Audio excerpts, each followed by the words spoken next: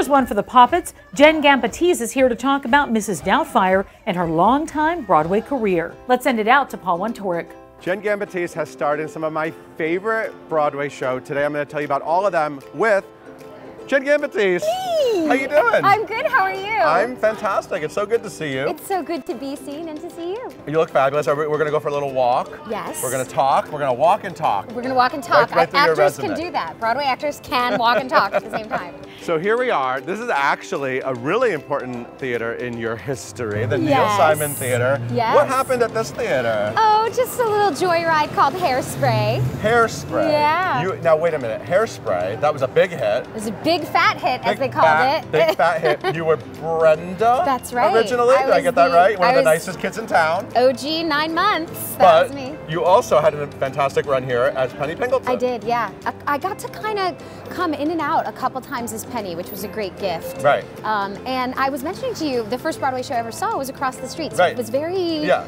You saw City of Angels across the street. City of Angels. And then I got to be here. And it was huge. It was one of those sort of like cultural moments. And then I remember when we were doing the Out of Town in Seattle and Jack O'Brien saying to us after the first preview, like, it's not always like this. Because there were so many younger actors and he just didn't want us to think like, oh, well, this is what a Broadway Out of Town tryout is, because it's not always that. And that cast is amazing. I know you guys are all close and it's just... We're family. I mean, that's family. But I would always say, even at the time, like the bench was so deep. You know, you had the stars who were stars.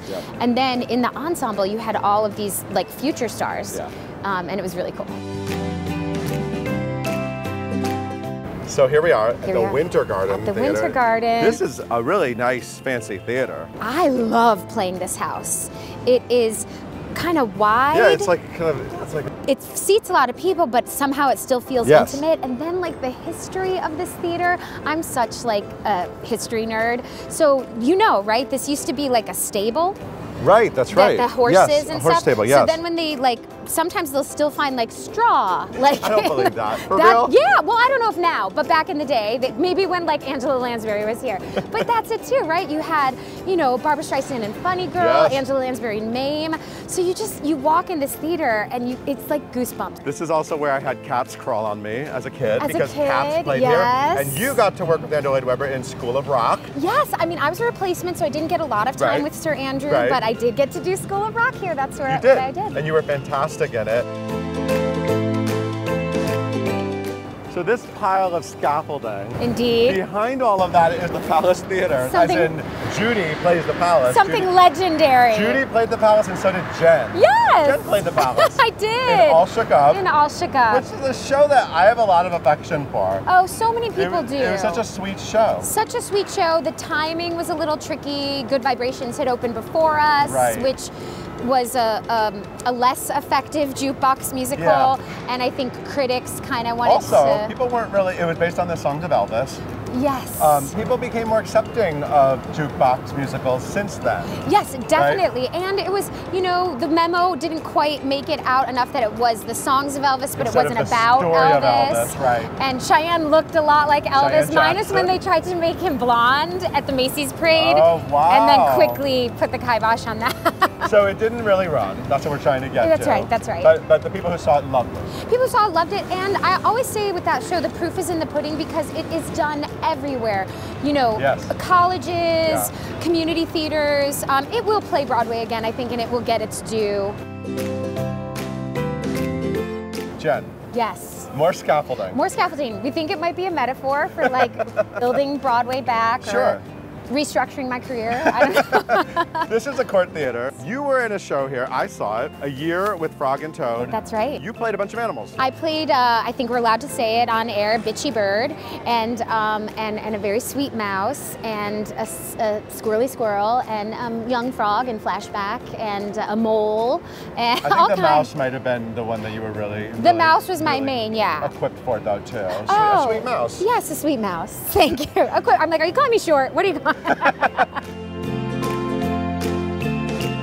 This is where it all started. Broadway debut. Everybody cut, everybody cut. Footloose. That was like a young cast. Like that was like a bunch of kids your age. Everybody kind of like just a whole posse of 20-somethings playing high schoolers, and living their best Broadway lives. You also did something else very epic in this theater. Yes, I did. Like, epic. You were in Tarzan, you were Jane. Yeah, I was Jane. You flew. I flew. That was a crazy production. I always joke, I had never gone to an audition where I needed to put on a crash helmet before. And, the structure was surrounded by these inflatable walls. Yes. So it was very safe. It was one of those gyms that you take your kids to. Yeah. Not a lot of people can say they've flown over the audience in this theater, but you did. I did, but not that often.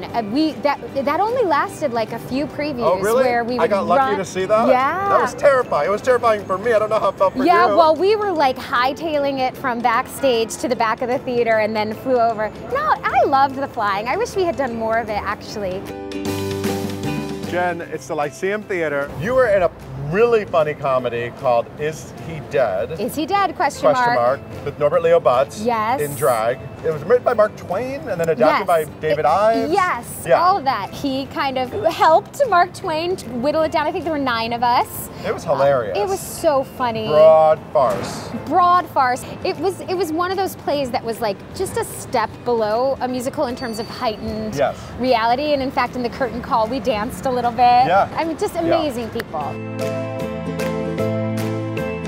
Hello. Yes. Hello. I can't do the voice. But here we are. We're here. Stephen Sondheim Theater, formerly the Henry Miller's Theater. Yes. This is your current home, Yeah. Mrs. Doubtfire. Yes. This show is so joyful and beautiful and fun and what the world needs right now, right? So. I mean, this is what we're giving audiences, sort of like just a big... It's just like a balm for the heart. It's a balm for the heart. heart. I love how the character has really sort of grown for the musical version. Well, I think that's possible. That's what's possible in musicals. You take like a comedic movie and you can sort of only do so much. You let the characters start to sing and then you peel back the layers of the onion a bit. You get to know them a little bit more because you hope you do if they're singing about it.